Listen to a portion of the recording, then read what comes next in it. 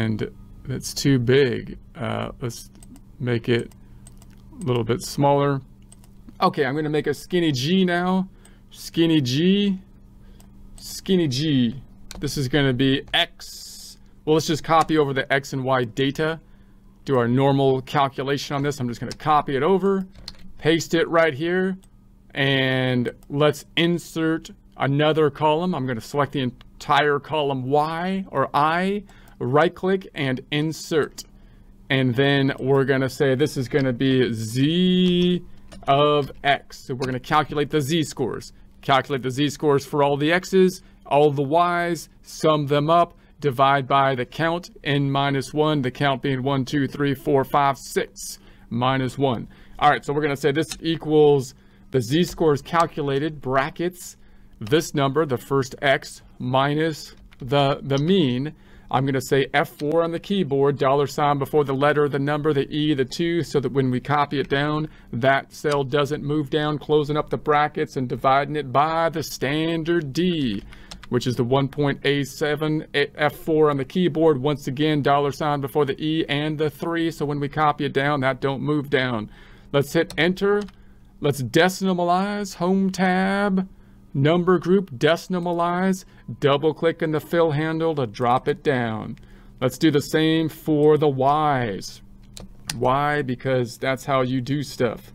This is going to be the z of y, let's say. And then let's format paint it.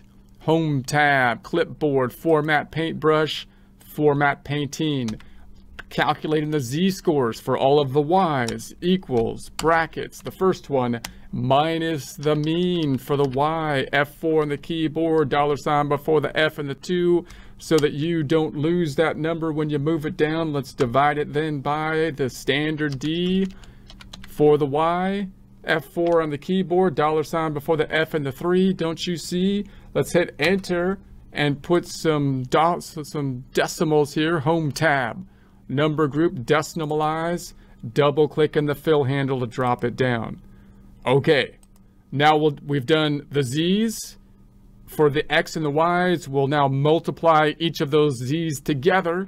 So we're going to say z of x times z of y.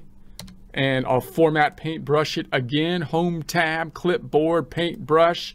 Painting it down, and then we're going to say this equals z of x times z of y, decimalize it, home tab, number group, decimalize, and once again dropping it down with the fill handle by double clicking.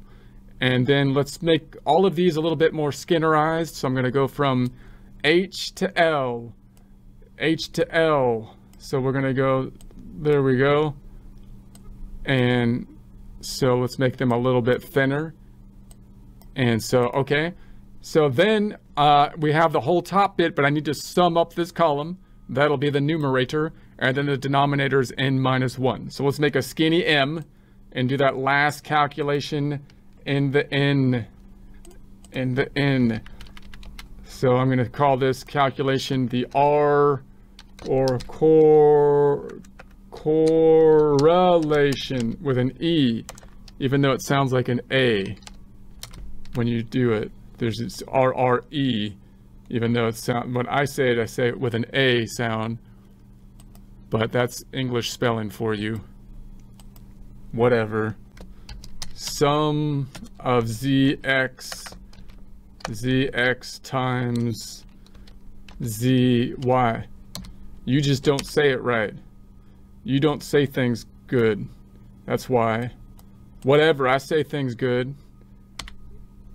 This is going to be the sum. Let's put in the outer column equals the sum, brackets, of these. I know how to speak. I speak American. Here, anyways. Home tab. Let's add some decimals. Did I sum this? Summing this up. Home tab, number group, decimalizing it. Well, it comes out to 0. That's the point of our practice problem. I got distracted. So it sums up to 0. And then we're going to say this is going to be the n minus 1. Let's put a colon for our subcalculation.